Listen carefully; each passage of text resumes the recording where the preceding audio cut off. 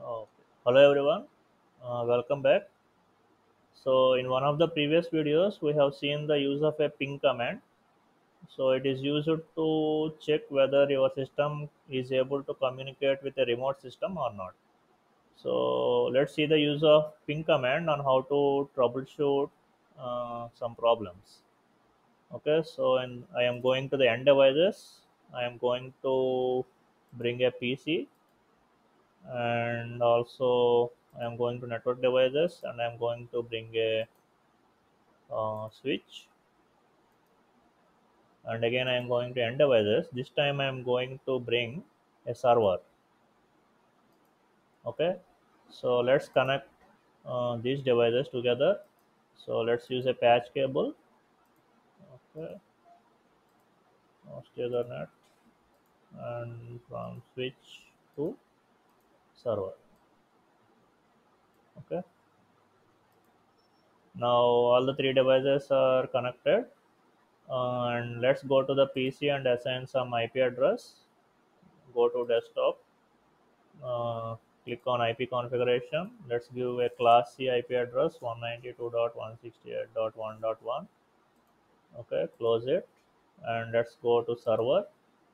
Again in the desktop tab, go to IP configuration, and let's give 192.168.1.2.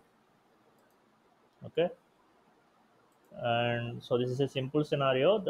This is a LAN which contains two devices. One is PC0, and one is PC and another one is server. Okay, so just imagine there is a LAN where there are let's say 30 or 40 PCs, and there is a server. And what does the server do is it hosts a website. Okay, so there are some web pages on this server. So let's see those web pages. So if you go to the services tab, there are several services which can be enabled on the server. So one of these services is HTTP. So here are the HTTP details. So you can see the server is hosting four HTML pages and a image.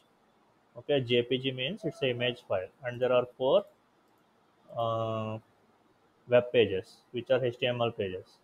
So if you want to edit the page, you can click on edit. So you can change this matter if you want, and you click on save.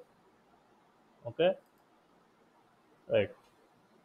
mm, okay, so, and if you see here, the service is actually on. HTTP is on and HTTPS is also on. Now what we can do is, let's say we are sitting at the PC, and let's go to a web browser, and let's give the IP address of the server so that you can see the website. Okay, 192.168.1.2. This is the IP address of the server. And once you click on go, so this is the index.html you are seeing. Okay, so this web page is coming from the server from here, right? So there is no problem. Actually, everything is working fine. Now what I am doing is, I am the server administrator, so I am going to the server, and I am turning off the HTTP and HTTPS service. The protocols. Okay. Now again, the user is coming to the PC, and he is opening the browser, and again giving the IP address of the server 1.2, and clicking on go. Right. Now there is a problem. So the web page is not loading. Right. So it is saying request timeout. So there is some problem. So how to troubleshoot this problem? So one way is, let's try to go to the command prompt on the PC and use the ping commands to see whether our PC can communicate with the server or not. So server's IP address is 192.168.1.2. Oh, so my PC is actually communicating with the server. All right. So uh, from my previous video, you should remember that ping command belongs to ICMP protocols, and ICMP protocol belongs to layer 3, which is network layer. So up to network layer, there is no problem. Okay, so the IP addresses are working fine, MAC addresses are working fine, and also the physical connections are fine. So what is the problem is, mm, It is the problem with application layer. So if you see, HTTP and HTTPS are application layer protocols. Okay, so the service is actually down on the server. That's why you are not able to use this HTTP, I mean the HTML web pages. You know that HTTP protocol is used to transfer web pages, right? So if the service is not available, you will not be able to see these web pages. So what we can do is, we can turn on the service. Okay, now go to the web browser on the PC. Now you can give the one IP address of the server.